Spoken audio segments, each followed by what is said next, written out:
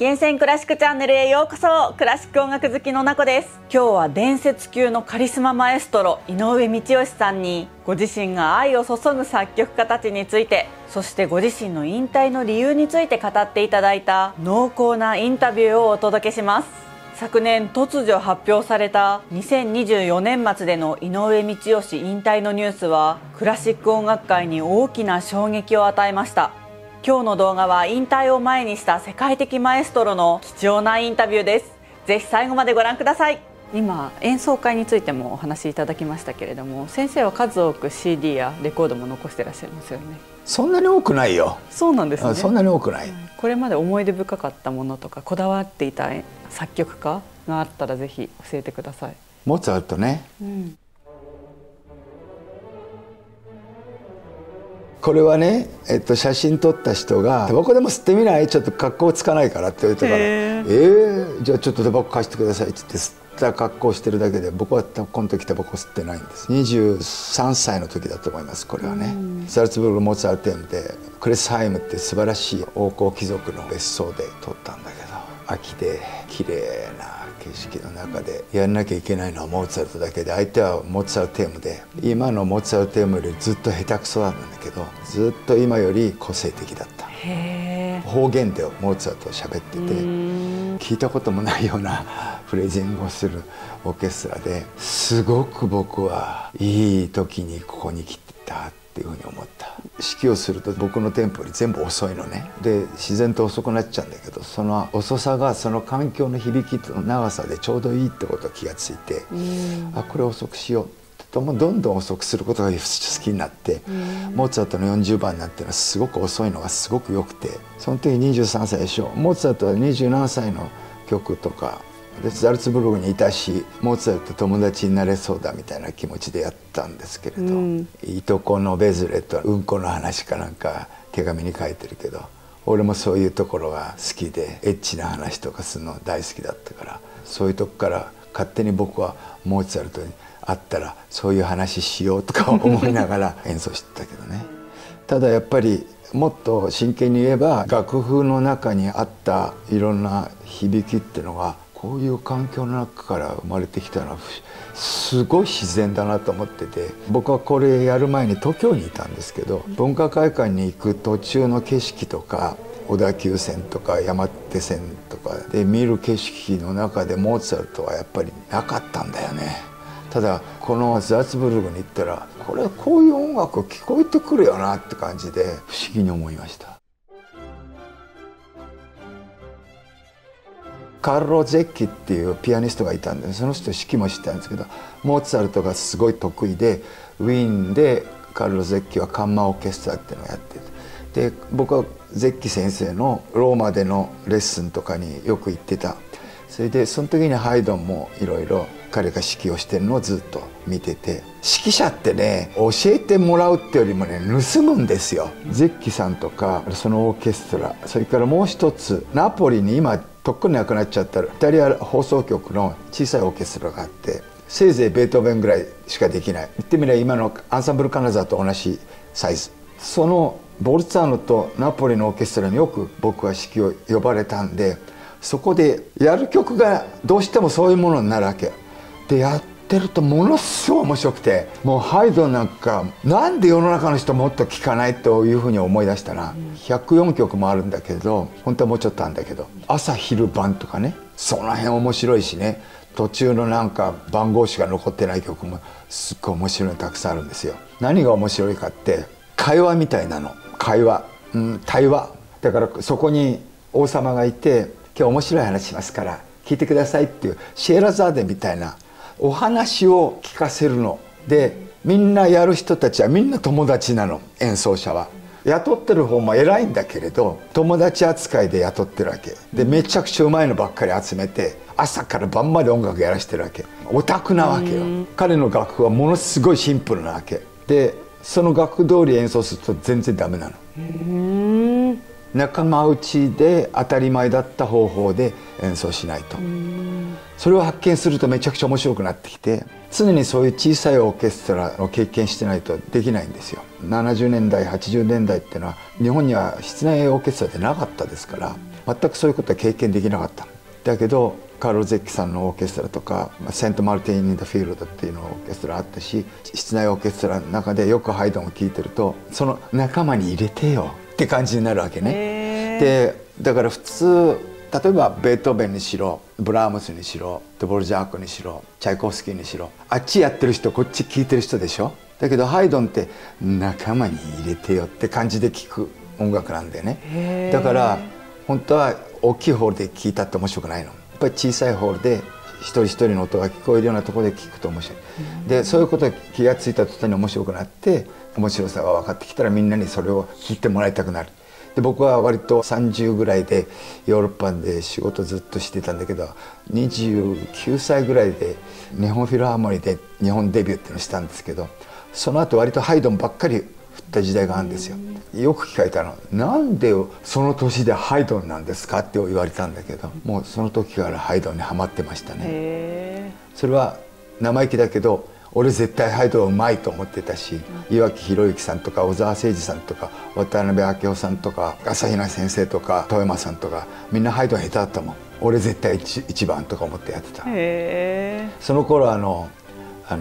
鈴木君なんかいないから、彼なんかはねそういうことをピリオド奏法から入って、バロックから全部知って自分でも演奏してやれる時代でしょ。彼だけじゃないけどそういう人増えてきてるよね。だけどあの時代はハイドンは俺しかいなかったと思ってやってました。はい、だけどイメージが違ったらしくてね、なんとなく僕はベルリオズかなんか振ってる方が様になるみたいにみんな思ったらしいんだけど、心の中は違ったですね。そうなんですね。道吉先生といえばマーラーの名演があることでも有名ですけれども、マーラーについてはいかがですか？マーラーは異端児なんですね。ボヘミアの田舎から出てきたユダヤ人で、ウィーンの歌劇場の音楽監督までダーッといったすごい能力のある指揮者としても天才、作曲家としても素晴らしいんだけど嫌われ者だったんですね。で多分すごくできるやつだから自分の意見を絶対曲げない指揮者だったと思うんだから嫌がられる部分がたくさんあったし、女の人に対してもなんかちょっとうまくいかない関係がたくさんあって、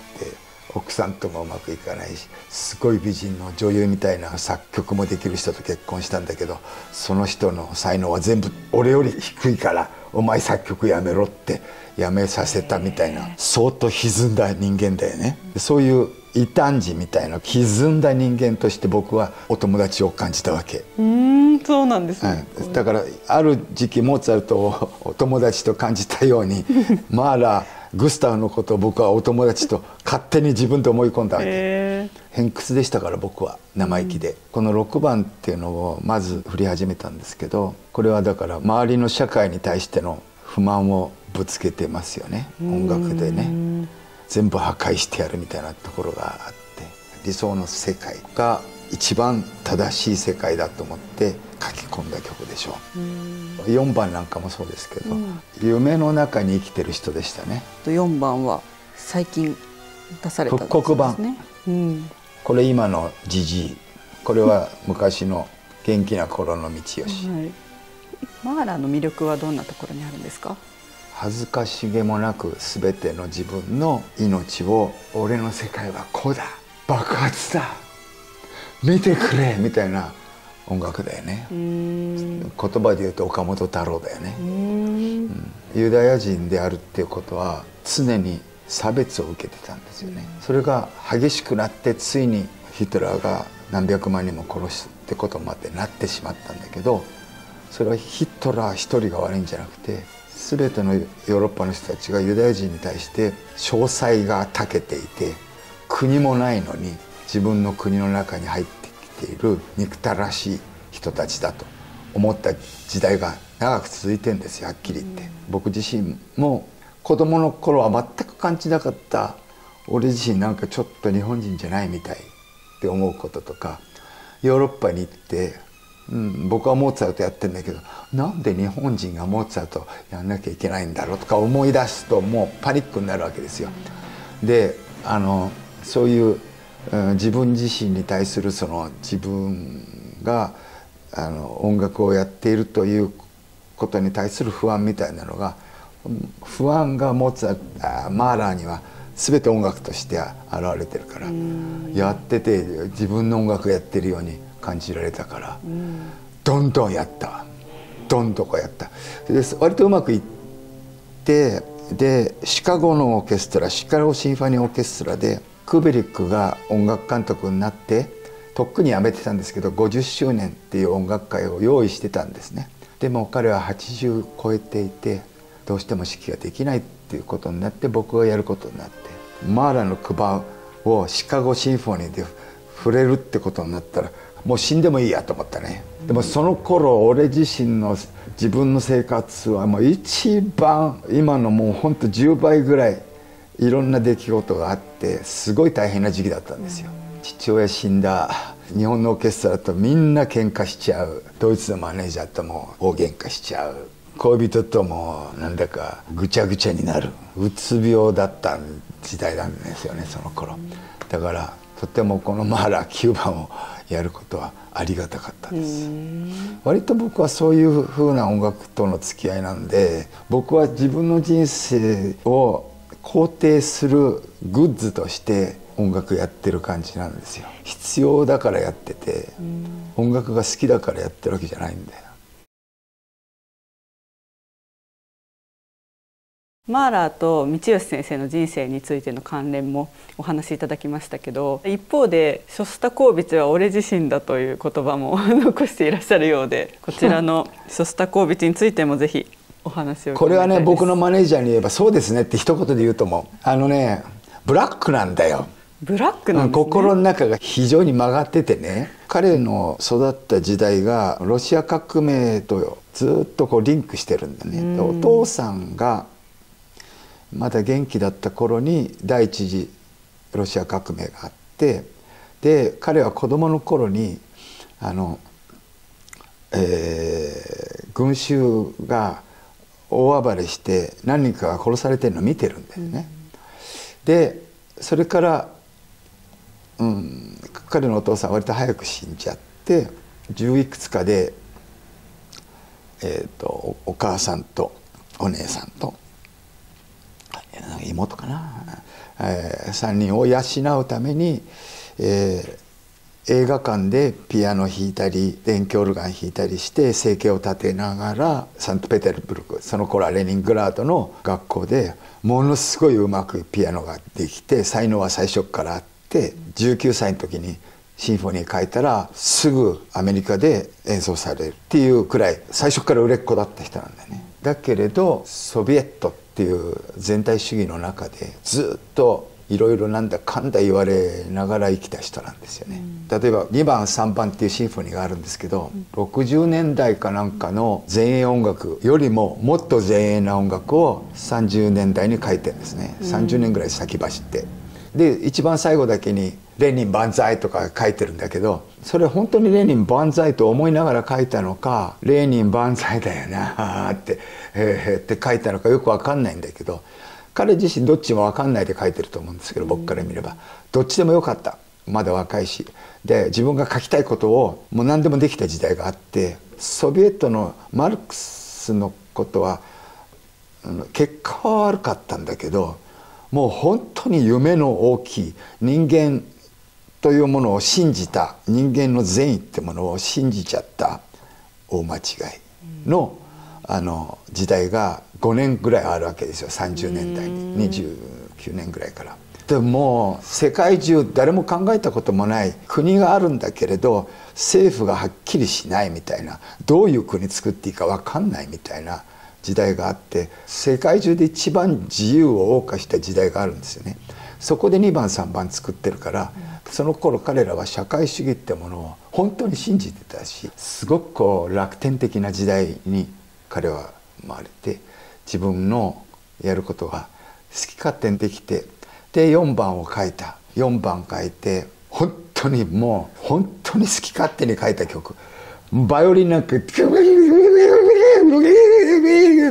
う5分間ぐらい弾けっこないようなこと書いたわけでしょ。だからそんなの難しすぎるからやめてっておしまいになっちゃったわけ。それでそれをやめさせられちゃって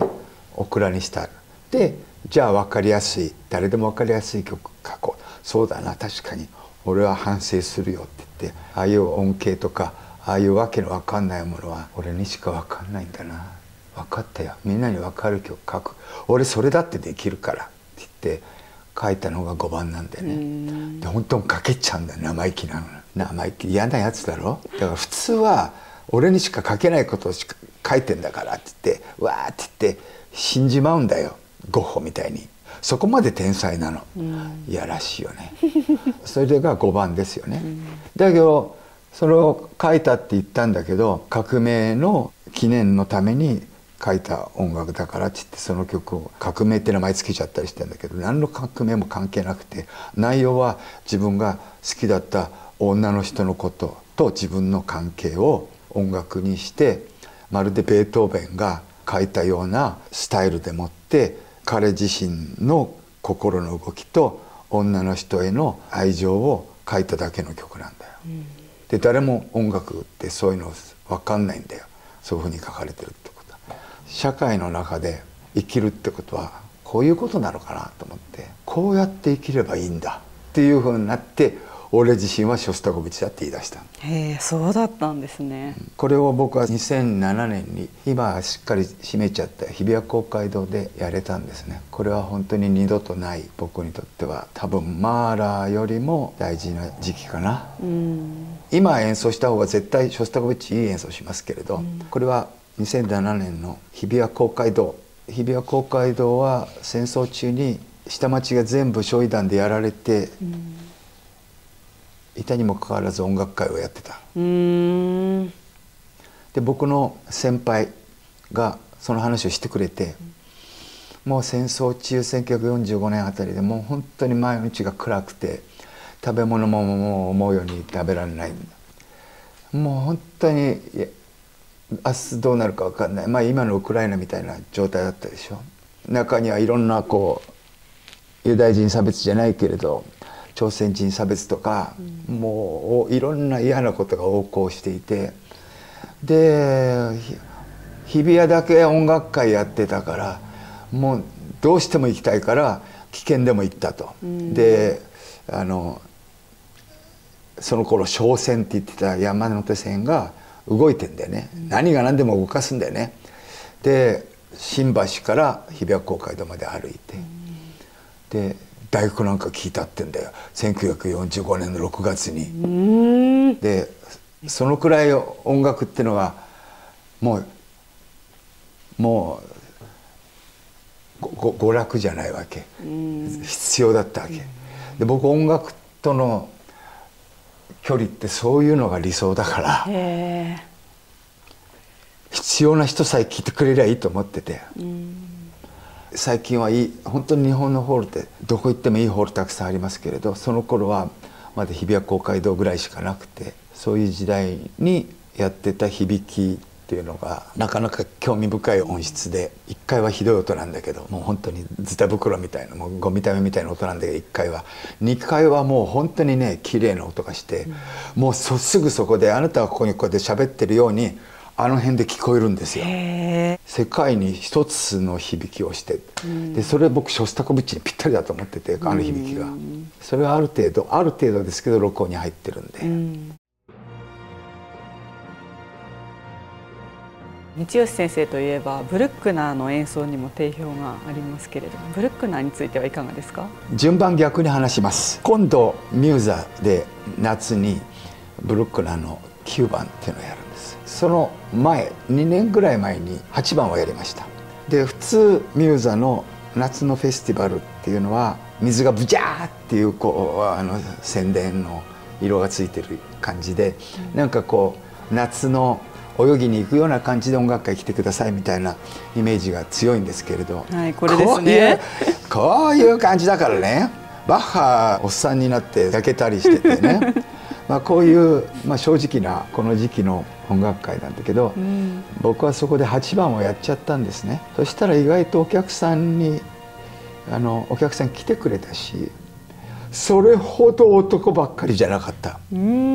考えてもみてくださいよ。真夏の音楽会なんだけど、来るまでは暑いよ、出たら暑いよ、でも中は涼しいんだよね。だから普通夏のフェスティバルっていうとやっぱりヨーロッパの影響が強くて、サルツブルクみたいにちょっと涼しいところ行ってウィーンにいらんねえからとか、からアメリカで言えばボストンにいらんないからタングロとか、ちょっと涼しいところでやるのが夏の音楽祭なんだけど、今やこう冷房っていうのがありますから季節感がないのね。そのかなり前に僕は NHK 交響楽団と鎌倉でブルックナーシリーズっていうのを5回続けてやっていて、で1番やって7番やって4番やって9番をやって8番をやったんです。でこの9番やった時に、ここの喉のがんやっちゃって、3月から全然飯も食えない水も飲めない状態で、もう俺ダメかなみたいな時期があったな。ステージ4だとか言われて、でもまあ一応治ったっていうところで9番で復帰コンサートっていうのをやって、でその時も全然体力ないんで1日しか練習がなくて、で N 響さんと9番をやったんですけど、すごいいい演奏になっちゃって、で鎌倉のホールって割とこうそんな大きくないんで、ちょっと NHK ホールでやるのと違う音楽ができて、最近は読響とブルックナーをやれたらいいなということで8番やって、今度は9番。ミューザって本当に今関東で一番いい音してるでしょ。あ、そうですか。いいと思いますよ。少なくともブルックナーみたいな曲をやるには一番いいと思いますね。合うんですね。さっき言ったように N 響と5曲やりました。それより前には時々大フィルとか教協でかなりやったか、録音もしてる。新日フィルとも録音が残ってる。ヨーロッパではドレスデンのオーケストラとブルックナー7番やったり、イギリスのオーケストラではリバプールのオーケストラで8番やったり、そこそこやってまして、でやってたんですけど、僕はマーラーが合ってるなと思ってたんですけど、ある時うちの奥さん玉代って言うんですけど、玉代ちゃんが「ねえみちくん、あなたのブルックナーいいわよ」ってわけな。何？いやなんかね、体とその音楽が無理がないってわけ。その動きと「ああそうなのか」って突然自信かなんか持っちゃって、それで俺ブルックナーやるみたいになって、でやり始めたんです、割とたくさん。なぜそれまでブルックナーをとことこやってたけどあんまり自信なかったかっていうと、時系列逆に話してるには理由があって、学生の頃僕は同級生で小高忠明君っていうのがいて、大崎茂美っていう音楽学のやつと連弾でブルックナーを「授業の邪魔だ!」ぐらいみんなの前でわーわーわーわー弾いた時代があるんですよ。でもう彼らを見てるとなんかこう2人でさ「綺麗だな、いいな、このハーモニーいいな、ターター」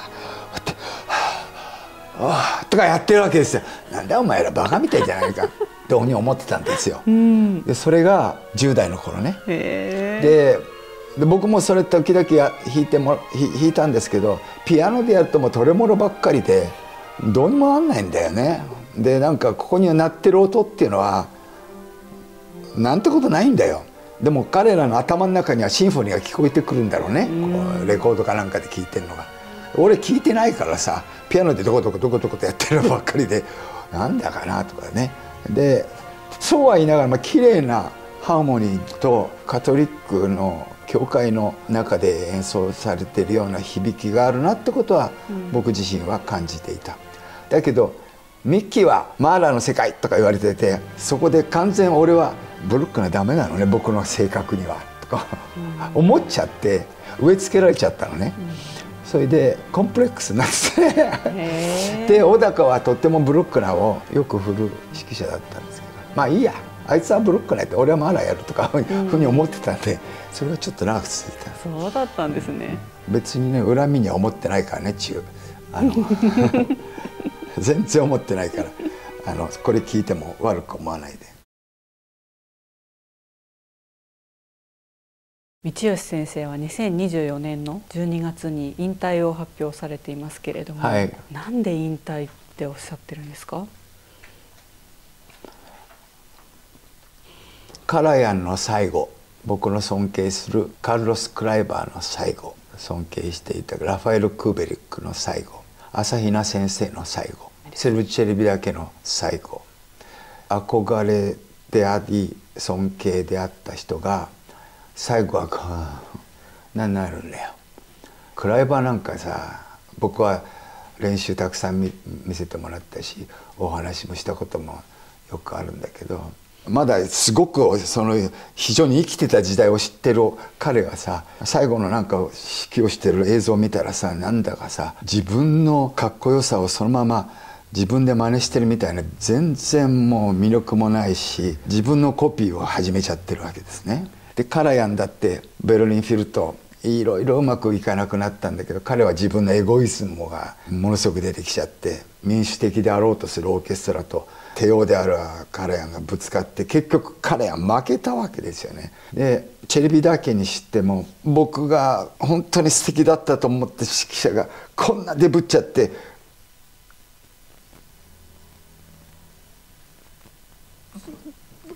立ち上がれないんだよね。そういうの見たくないんだよ。で俺そこまでなんで生きると思うわけ。で僕は14歳で指揮者になろうと思っていた一つの理由に、人生は全部虚偽だ、嘘だと思って、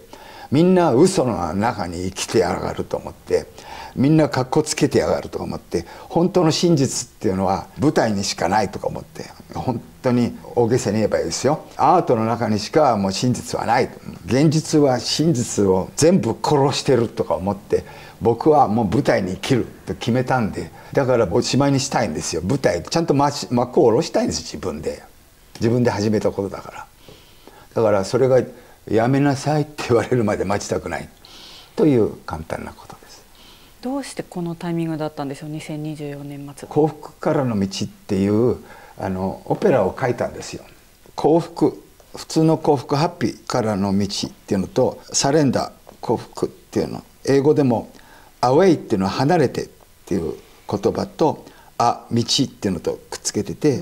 だから英語で言うと幸福からの道とも取れるし、サレンダーから離れてというふうにも全部二重に意味が取れるように書いたんですけど、僕の父親と母親の非常にドラマチックな人生をオペラにしたって言ったら簡単すぎるんですけど、それを作ったらもう俺のやることはもう全部終わったなと思ったんですよ。オペラを書くってことは管弦楽曲を書くことと比較にならない難しさがあって、日本語だからね、日本語ってオペラにならないんだよ。なかなかうまく歌いにくいんだよ。一番やりやすいのはイタリア語でしょ。ドイツ語もそこそこだけど、やっぱりフレンチなんかオペラ変だし、でそういういろんな問題があるんだけど、言葉の中にオペラになりにくい部分がたくさんあるんだけど、そういうことと戦いながらやってるわけなんだけど、すごく僕自身の勉強になった。鏡の逆側から自分をずっと見つめるような意味で、僕自身の人生も見つめられたし、自分のその指揮者としての仕事っていうものも作曲をするってことでよくわかるんでね、素晴らしい作曲家がどこが素晴らしいかってことも人に言われるんじゃなくて体感するよね。だからやっただけであって、これで僕の評価が落ちたとしても構わないからやる。それは父親に借りがあったんで返したいだけなんですね。僕は彼が死んでから彼が父親じゃないってことを 100% 母親に告白されたっていう、その自分が生きてる間父親のことを嫌いだったっていう借りを返したいですけど、死んじゃってるんだから借りなんか返せないんですよ。だからもう全然意味がない行動なのね。本当にただ15年ぐらいかかってっから、ちょこちょこやってたから、それ途中で喉のがんになったから、今も僕ガム噛んでないと唾液が出ないんですけど、ごめんなさい、ガム噛んでるからくちゃくちゃやってますけど、そこですっかり前に書いたことほとんど忘れちゃってさ、またやり直すとか3回ぐらい書き直してっからさ、めちゃくちゃ大変だったんだけど、そういう衝動が強くあったですね。だからそこで本当だったらこれ終わったら終わればいいんだけど、俺は作曲家じゃないんだからって小倉に言われて、指揮者としてやるべきことはちゃんと全部やってからやめてくださいって言われて、ブラームスの全集全部出そうとか、日本の作家とも付き合ってから郁部さんのものもちゃんと残そうとか。引退までにやりたいことって何かありますか？欲望っていうのかな、何を生きてる間にやりたいっていうような意味ではもう何もないです。かといって綺麗な景色見て見れてよかったなっていうのはありますよ。それから例えば今日こういうインタビューをやることになってよかったなとかそういうことは思いますけれど、それがなかったら悔しい、なんとかしてあれがやりたかったのにっていうようなことは聞いてないんですよ。それは例えばさっき多分僕言ったように45歳の時にマーラーの9番をシカゴシンフォニーオーケストラで振って、俺が14歳の時に指揮者になりたい。まず25歳ぐらいの時に俺は指揮者になった。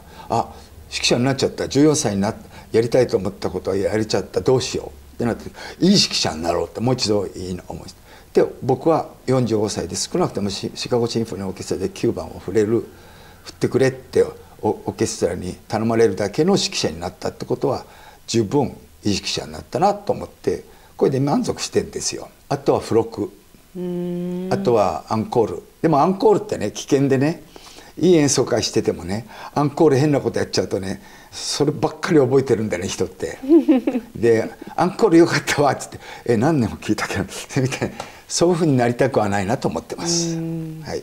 いかがでしたか？このインタビューからどんなことを感じたのか、ぜひコメント欄で教えてください。私がインタビューを終えて今思うのは、井上道義さんの音楽を一回でも多く体験したいということです。直近の予定で私が一番注目しているのは、7月29日金曜日にフェスタサマーミューザ川崎という音楽祭で読売日本交響楽団とやるハイドンの交響曲第45番告別とブルックナーの交響曲第9番です。井上道義マエストロにとって特別なこの2人の作曲家の大定番の交響曲2曲が聴けるだけではなく、なんとこの日は特別に演奏前にマエストロによるプレトークも予定されているんです。ちなみに今回のこのインタビューもフェスタサマーミューザ川崎の皆さんのご協力で実現したんです。フェスタサマーミューザ川崎の皆さん、本当にありがとうございました。この動画が良かったと思った方はぜひグッドボタンで教えてください。